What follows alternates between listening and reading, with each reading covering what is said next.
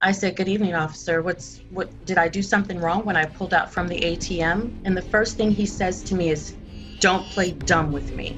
In this world where a woman's safety should be a given, it's baffling that some who wear the badge to protect can wield it as a weapon.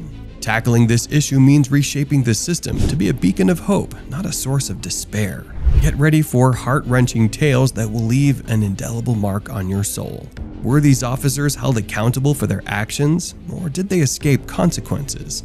Stay tuned to uncover the riveting twists. In a troubling incident detailed in court documents, former New Orleans Police Department officer Rodney Vicknair, age 55, found himself entangled in a deeply disturbing case. He was sentenced in federal court to 14 years in prison for sexually assaulting a 15-year-old crime victim in violation of her constitutional rights. It all began in May 2020 when, in his capacity as a police officer, he accompanied a then 14-year-old girl to the hospital for a forensic exam known as a rape kit, following her sexual assault by another man. Vicknair during this time went beyond his role as an officer, offering the victim his cell phone number and claiming to be her friend and mentor. In the ensuing months, they frequently spoke on the phone and exchanged messages on Snapchat. Wearing his uniform, Vicknair made unannounced visits to the victim's home, gradually transitioning into making unsettling and sexually suggestive comments. The most harrowing episode unfolded on the night of September 23, 2020, when Vicknair arrived at the victim's residence. By then, she had turned 15. He convinced her to enter his vehicle, locked the doors, and instilling fear subjected her to sexual assault by touching her genitals without her consent under her clothing. In court, Vicknair admitted that his actions were devoid of any legitimate law enforcement purpose, acknowledging their wrongfulness and their violation of the law. Yet, he engaged in them nonetheless. Throughout several months, the lawsuit alleges that Vicknair repeatedly visited the girl and raped her at least twice. We are grateful to this young survivor for coming forward, even though she thought no one would believe her, said Assistant Attorney General Kristen Clark of the Justice Department's Civil Rights Division. Had she not been willing to do so, we would not have been able to hold the defendant accountable for his heinous crime. This case should send a strong message to law enforcement officers who sexually abuse victims, particularly children, that they are not above the law and will be held accountable. Now, if you're wondering what his past history is, let's talk about it.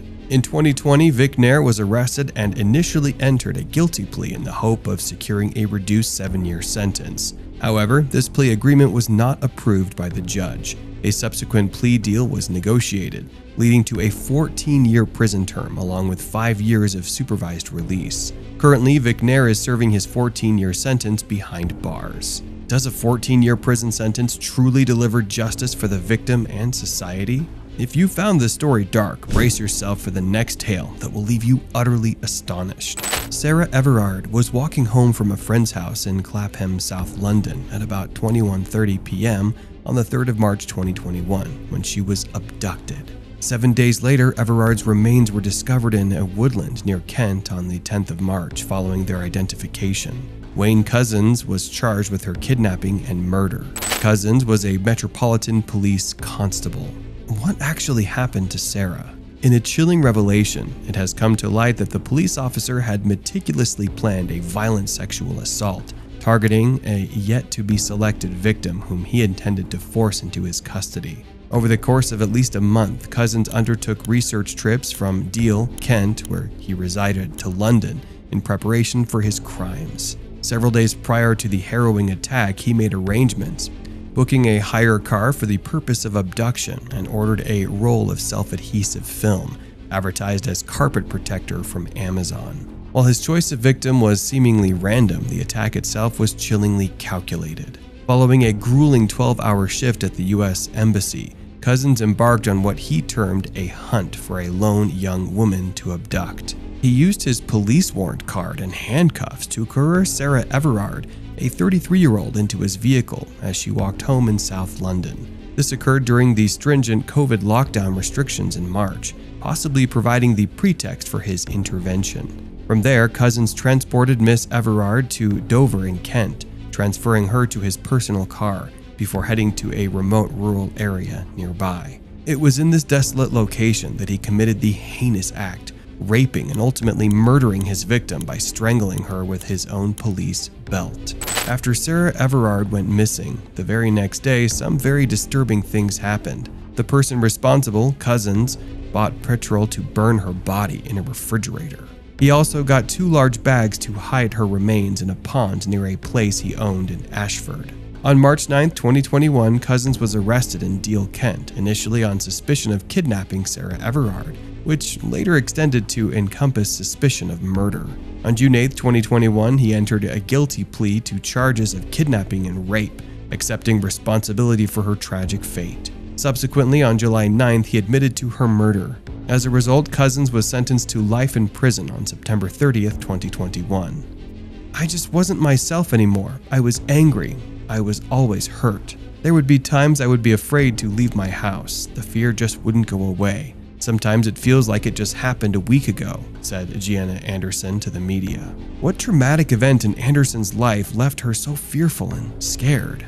The years-long case began because of a traffic stop on the night of October 16, 2015. Prior to that evening, Anderson had never experienced an arrest. A dedicated healthcare credentialing worker and longtime resident of Phoenix, she had ventured out to collect allergy medication and withdraw cash from an ATM. However, her life took a sharp turn when she heard the screech of tires and noticed a police SUV make a U-turn to follow her.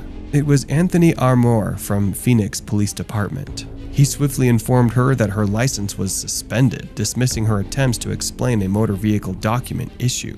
Anderson wanted someone to witness what was happening, but the officer said no.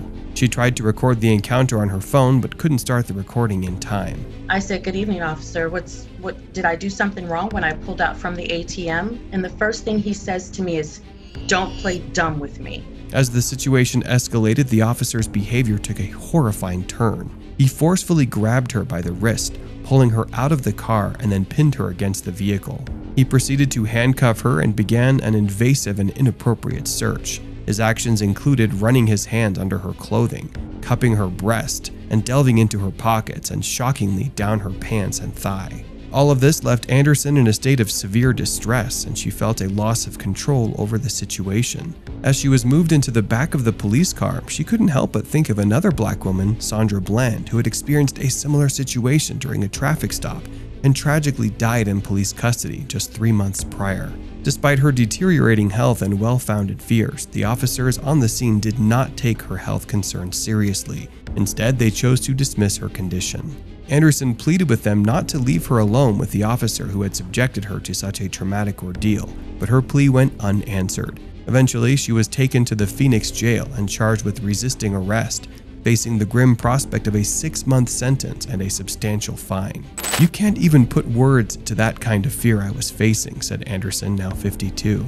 "I didn't think I was going to live through it." A few weeks following Anderson's distressing arrest, Officer Armour found himself accused once more, this time for forcefully entering a home without proper authorization and arresting a woman inside. The police department subsequently determined that he was guilty of false arrest, unlawful entry, insubordination toward a supervisor, and making multiple false statements. In response, he received an 80-hour suspension.